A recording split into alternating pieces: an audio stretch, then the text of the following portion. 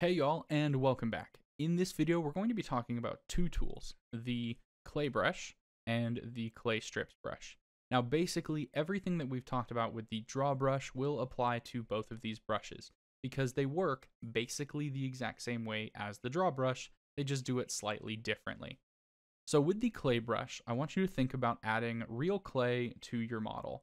And so while the draw brush would kind of create this zigzag pattern here, if we use the clay brush, it's just going to still add clay, but not nearly as much because the clay brush actually works as a combination of the draw brush and the flatten brush.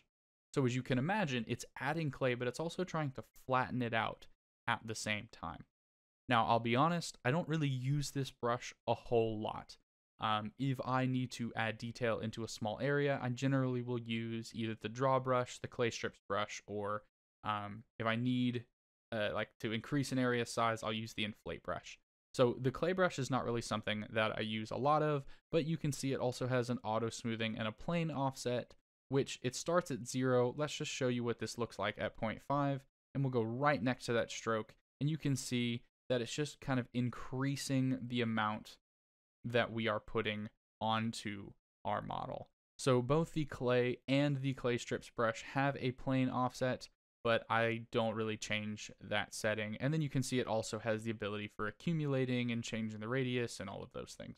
Now, we're going to switch to the clay strips brush. Now, this brush is a brush that I use a lot more.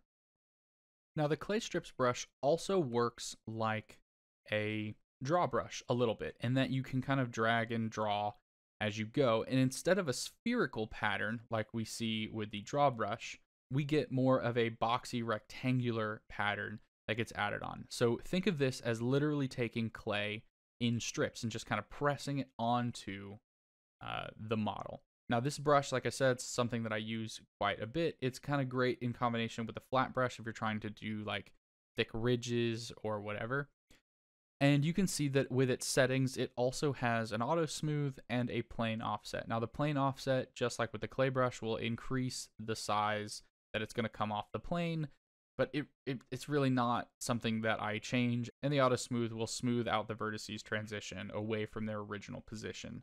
But yeah, it's not really something that I use. So I do want to show you the subtractive nature of this brush though. So just so you can see it, so when you add to this brush, you get the positive rectangle. When you subtract, you get the negative rectangle.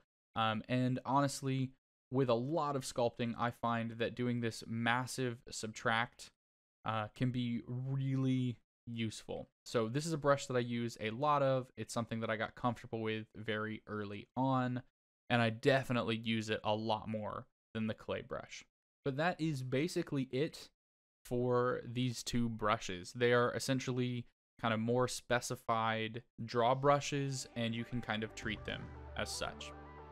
I'm Sir Pinkbeard, thanks for watching, and I will see you in the next video.